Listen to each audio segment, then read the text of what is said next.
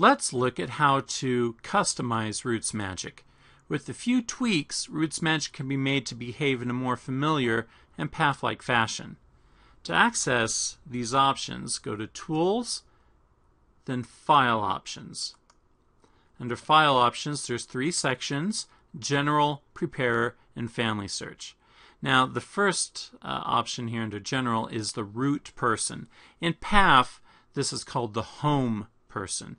The root person is basically the main person in your file. Often it'll be yourself. That you can tell it when you start RootsMagic to always start showing this person. Or with a keystroke, pressing Control Home will always take you back to that root person. So if you want to change the root person, just click root person and you can select that person from the list. Another option to change is the starting view when opening the database. Right now it's set for pedigree view is the default in RootsMagic.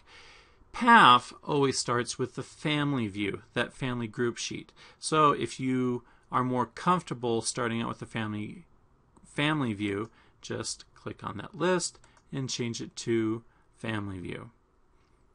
Another option is right here on the right, where you can choose what number to display after the name. You can choose from the RIN, that's the record number, the reference number, which is assigned by the user, or you can display the family search ID. Many people that have been doing this a long time really love their RIN numbers and have gotten attached to them. If you're one of those and you want to display the name if you want to display the RIN after a person's name, just choose record number from that list. Also, if you are LDS and you want to have support for the ordinances and other LDS reports, just be sure to check LDS support. And the last option I want to show you is on the Family Search section.